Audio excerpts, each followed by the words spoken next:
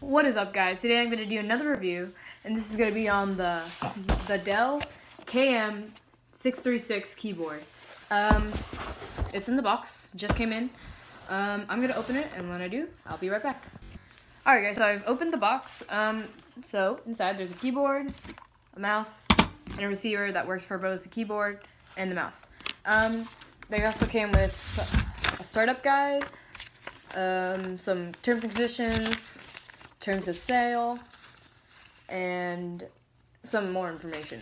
Anyways, so I'm gonna the few basic things I'm gonna go over are the sound, the reactivity, I guess, to the computer, and the mouse sensitivity, or what it's set at. I guess just like whether I think this is good for my needs, I guess. So first we're gonna do with the sound. Yeah, bring it closer. It doesn't have that the clicky sound like this. This is my older keyboard. It's a Logitech. I'm not gonna actually, yeah, it's this one. This is the sound from the Logitech keyboard, and this is from the Dell. It's kind of like muffled. It sounds like a muffled clicking sound if you can't hear it through the camera, but or through the speaker. But it's I like it. It's not as annoying, I guess, and it also has a permanent stand that you can't close it, I guess. There's an on-off switch. The lights for caps lock or a num lock, and I don't know what the last one's for. This is also where, I guess, where you put the batteries. It does not come with batteries, but if you you're gonna need, I believe it's AA batteries, 2 AA's for the keyboard. Looks like this. And then for the mouse, if I can figure out how to open it. Okay, well, more on that later when I figure out how to open it. Oh, now I got it. Just 1 AA battery. You just pull off the cover like that.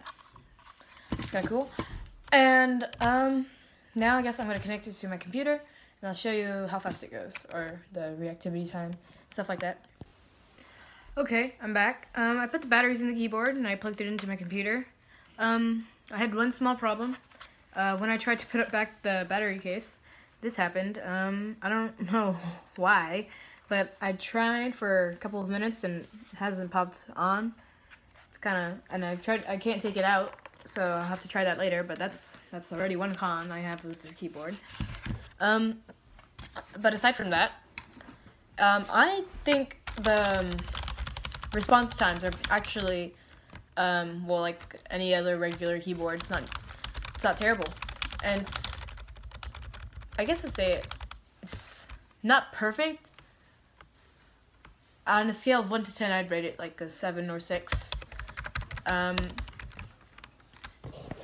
And the mouse, it just responds like a mouse. I use a mouse pad, so it's, I had this mouse originally. It's a gaming mouse. I prefer this mouse over this mouse just because of the feeling. This is a little rough on the edges, so if you're working long hours on this mouse, you might get sores. But other than that, I'd say this is a pretty average keyboard for its price. I got this for the white one for $29.97 on Amazon.com. It's a KM636 keyboard, white edition. You can get a black one. This is also wireless, if you didn't know. You can also get a black one for $22.99. I think it's a fairly good price for what it is. It could be a bit cheaper for the white keyboard, but I mean, it's white. It's maybe the camera won't pick it up because it looks super white on screen, but it's actually kind of a little bit of beige in it. It's not completely white like this mouse. I think that's all I have for my review. Oh, and also the lights on the keyboard shine really dimly. Maybe that's just the batteries I'm using, but it's not bright at all. So I don't know if you can see that. Yeah, there you go. It's lit up. And then I guess when I put it upside down, it just got brighter. But when it, yeah. It's pretty well lit, I guess. It's not great. It's not bad again. This is pretty average keyboard. You can get a better one online for a better price probably, but me with Dell and white, this is just what I chose. And overall, I'm satisfied with my buy. So again, I'm gonna show you the sound of the clicking, and then the mouse. It's not silent. If that's what you're into, it's not silent. How to open the case for the back of the mouse is just use something. There you go. You just pop it off like that. And you might feel like you're breaking it, but you're not. So you just pull, and it pops off. And this thing will hold down the battery if you need that.